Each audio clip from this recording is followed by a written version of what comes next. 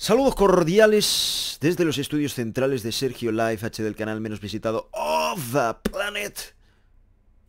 Como vosotros ya sabréis. Bueno, señoras y señores, traigo malas noticias para el aficionado del Real Madrid. Y es que, una vez más, señoras y señores, en estos parones de selección, putos parones de selección de los cojones, la verdad que me sacan de quicio absolutamente, que te tienen 2 semanas aburridísimo, la verdad, sin fútbol del bueno, que te cortan el ritmo de la temporada, ¿eh? Siempre que hay partidos importantes de Liga, de Champions, derbis, clásicos, semis de Champions, cuartos de Champions, siempre te meten ahí, ¡pum!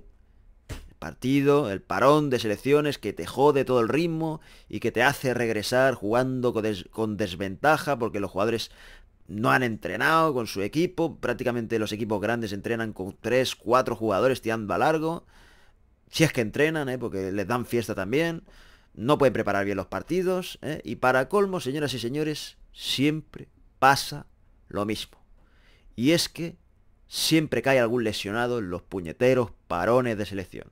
En este caso, Gareth Bale, que alguno decía, joder, se está lesionando todo el mundo en el Real Madrid. Todo el mundo en el Real Madrid se está lesionando, menos Gareth Bale. Pues pum, ya ha caído con la selección, y ya se ha marchado tocado durante el partido, señoras y señores, de Gales, ¿no? Y Luka Modric también, otra vez, como diría Boquerón, otra vez. Luka Modric lesionado también con Croacia. O sea que de verdad nos crecen los enanos. Y bueno, si se lesionasen con su club, con el Real Madrid en este caso, pues mira, gajes del oficio, ¿no?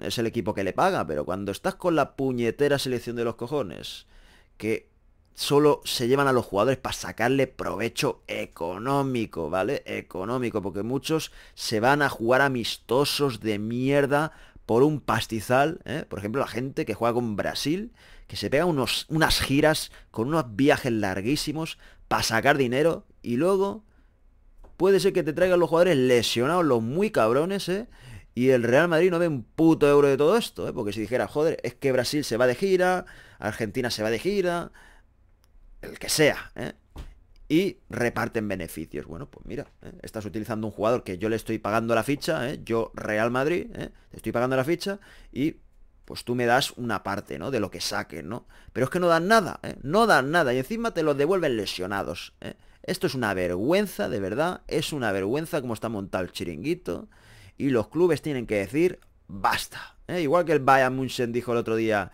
si le quitáis la titularidad a Neuer y se la dais a Ter Stegen, no daremos ni un jugador más del Bayern a la selección. Lo que tendrían que decir es, no dejemos ir ni un jugador del Bayern a la selección, ni uno del Madrid, ni uno del Barça, y si quieren poner los partidos de selección a final de temporada, que los pongan. Pero eso de ponerla durante la temporada y que te cortan todo el ritmo es una puta bazofia de mierda que hay que cambiar ya.